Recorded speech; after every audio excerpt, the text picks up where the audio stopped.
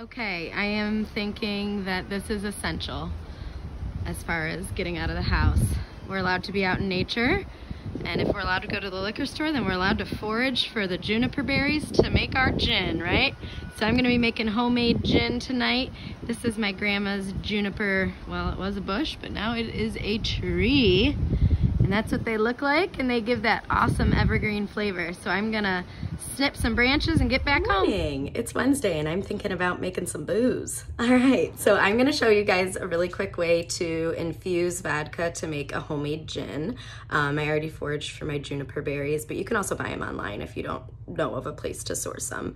I have some black peppercorns, some orange peel, and a bay leaf that I will add in tomorrow. So basically I wanna give 24 hours of just the juniper berries because that's the main flavor that we wanna come forward.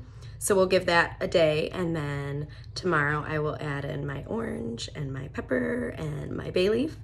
You can look online, there's so many different options of different kind of ways to flavor your gin, and you can have fun messing around with it too. At Christmas I did like a spiced gin and I added some whole cloves and a cinnamon stick. I added a little snipping from our Christmas tree because the evergreen is really good. So have fun with it, and here is just a really straightforward setup. So I have my vodka in a jar. It's kind of easier if you can use like a largemouth jar just because, you know, you're adding things and taking them out, but either way. And I have, I don't know, probably right about 4 tablespoons of juniper berries that I pulled from our little clippings.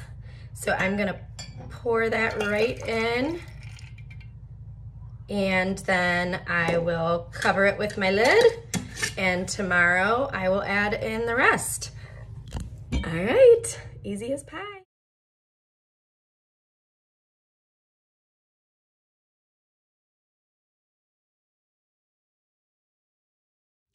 Hey everyone, so our gin is ready and I'm excited to try it in a cocktail tonight.